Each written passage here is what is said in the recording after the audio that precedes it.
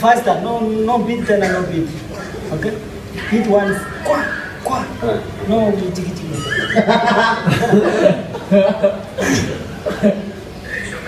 Okay, go.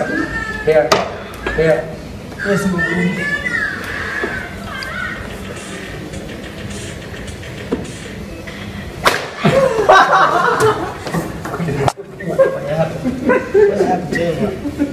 Move upward.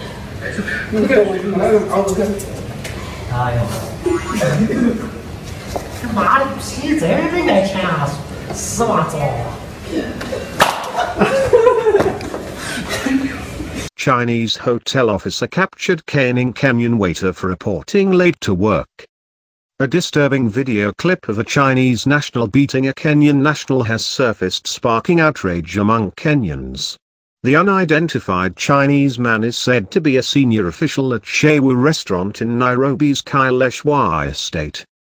In the short clip shared by K24, the Chinese national is seen asking the Kenyan national identified as Simon Ozeko to go down on his stomach as he holds a cane in his hand.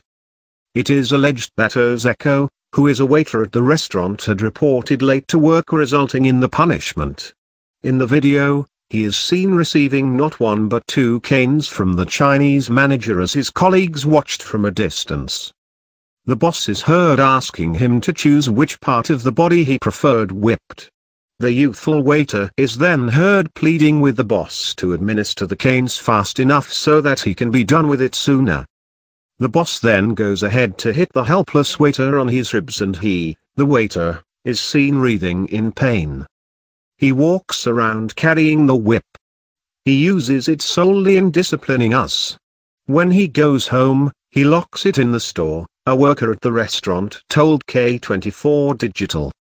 In a rather shocking statement, he said Ozeko had asked to be beaten up so that he could earn 200 Kenya shillings from him. According to the chef, each stroke earned the waiter 100 Kenya shillings.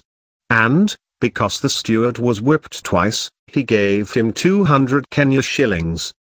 In a recorded audio clip, however, the Chinese suspect told one of the reporters to abandon plans of airing the story, and, in return, he would give the newsman 20,000 Kenya shillings. The journalist declined to take his bribe.